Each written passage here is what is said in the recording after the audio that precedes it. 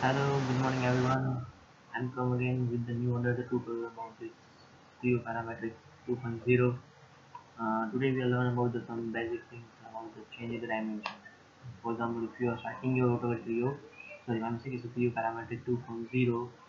You are seeing this when you are going for the new part modeling, the part use the by default template. Okay.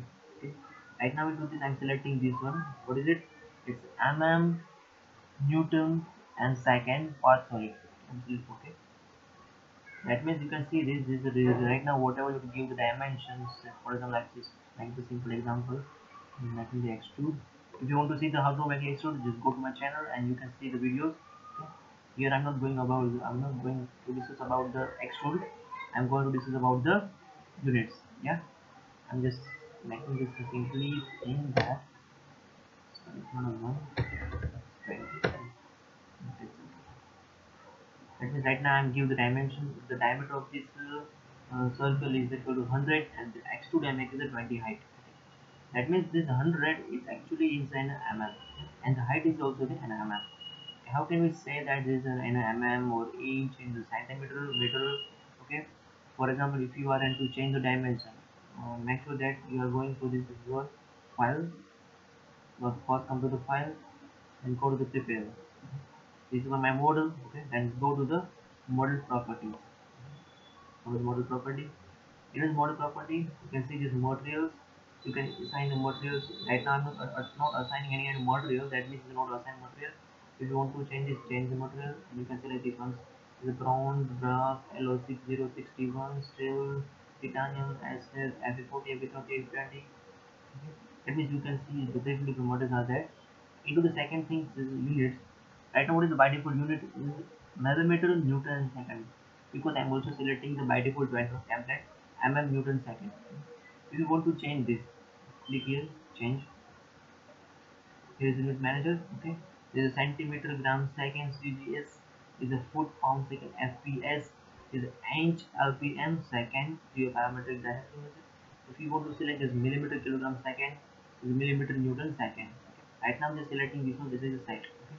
I want to change from this to CGS. First select this one and let us set. Okay. It is changing model units. For example, right now the dimension of this is 100 mm diameter. If you are selecting the first one, convert the dimension. For example, 1 inch is equal to 25.4 mm. That means by using this scale, the dimension can be converted, a model can be converted into the dimension what we give.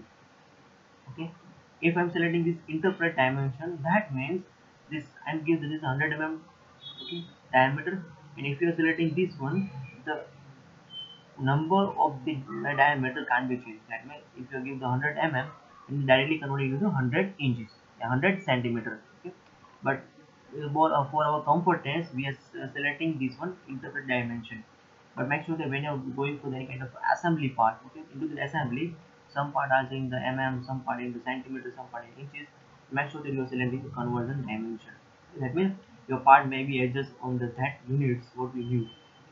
Selecting this one and then make it okay.